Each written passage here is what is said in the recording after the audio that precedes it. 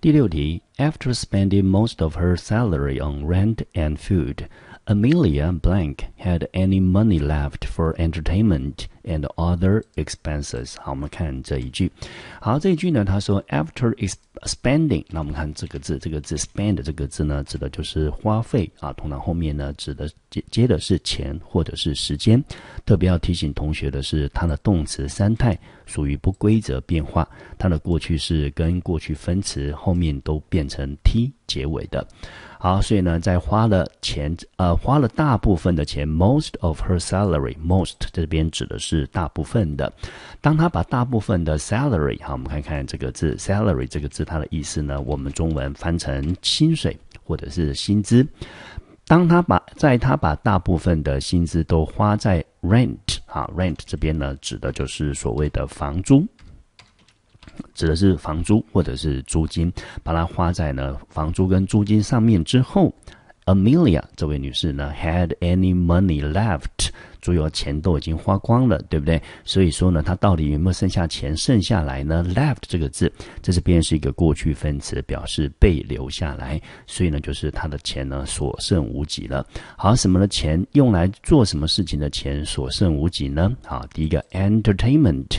好，我们知道呢，我们说呢，每天呢，除了要认真工作之外呢，其实也不要忘记了，有时候自己的娱乐也是蛮重要的。所以 entertainment 这个字呢，指的就是招待，这边呢可以当做英文，我们可以把它翻成娱乐。所以呢，娱乐不仅要努力工作，我们也要花一点时间呢来安排一下自己的娱乐。还有呢，其他的 expense 啊，那 expense 这个字呢，我们来看一下。好，那 expense 这个字的意思呢，中文翻成花钱或者是开销。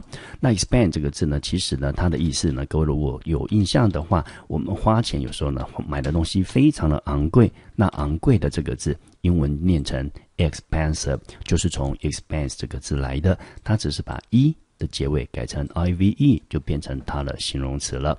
好，所以呢 Amelia 呢在把大部分的钱，她的薪水花在房租跟吃的方面之后，她呢就所剩下来用在娱乐跟其他消费的钱呢就所剩无几了。好，所以我们看第一个字。好，第一个字呢念成 barely。好，那 barely 的意思呢，我们中文就翻成仅仅勉强。那这个字呢，从它的形容词 bare 这个字演变过来的，在后面加 ly 变成它的副词。此外有一个字 Andy 要提醒同学的是，跟这个字的发音一模一样，也是念成 bear， 它的意思当做动词是承受，当做名词呢就是熊。第二个选项呢念成 fairly。 好， fairly 这个字它的形容词就是 fair 原本的意思呢可以当做公平的、美好的，加了 ly 之后呢它就变成副词了。好，接下来第三个是 merely， 它的意思呢是只是、仅仅。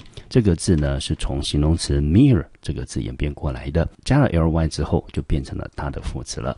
好，那最后一个字呢就是 readily。 那 readily 这个字呢，同学大概比较熟，它其实是从 ready 这个字演变过来的，把 y 去掉，再加上 ily 就变成它的副词。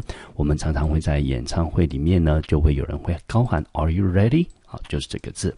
好，所以呢，这个题目呢，我们从我们的题里面看来，因为呢，他把大部分的薪水都花在房租跟食物上了，所以呢，他用在娱乐还有其他花费上面的钱就剩下不多了，仅仅只能做什么事情？所以我们这题呢，答案呢就选择第一个 A， barely 副词仅仅勉强。